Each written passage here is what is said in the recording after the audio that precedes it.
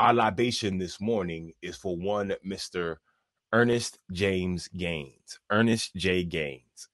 January 13th, 1850 to January 4th, 1911, an American author whose works have been taught in college classrooms and translated into languages including French, Spanish, German, Russian, and Chinese. 4 of his works were made into television movies. His 1993 novel, A Lesson Before Dying, won the National Book Critics Award for Fiction. Gaines was a MacArthur Foundation Fellow and was awarded the National Humanities Medal and was inducted into the French Ordre des Arts et des Lettres, Order of Arts and Letters, as a Chevalier. Here's our quote from Ernest Gaines. Why is it that, as a culture, we are more comfortable seeing 2 men holding guns than holding hands? Ernest Gaines. Let me read this quote one more time. Why is it that, as a culture, we are more comfortable seeing 2 men holding guns than holding hands? Ernest Gaines. Brother, we've been asking that question in earnest for a while now.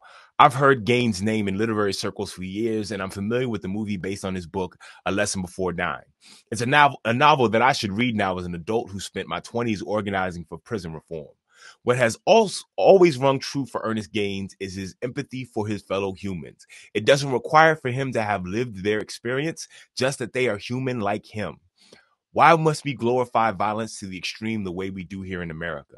Why must we demonize love that doesn't fit outdated standards here in America?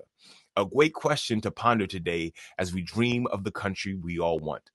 Thanks for this quote, Ernest Gaines. Let's pour our libation. We never forget, so never fear. For homies who ain't here, we pouring out a beer. Because of you, it'll never be the same. We keep saying your name while we pour champagne. For the mothers and the father figures, your flame still flickers. We pouring out some liquor. We're the sons and the daughters of heroes and martyrs. Honor you by pouring out some water. Friends, today's libation has been poured for Ernest Gaines.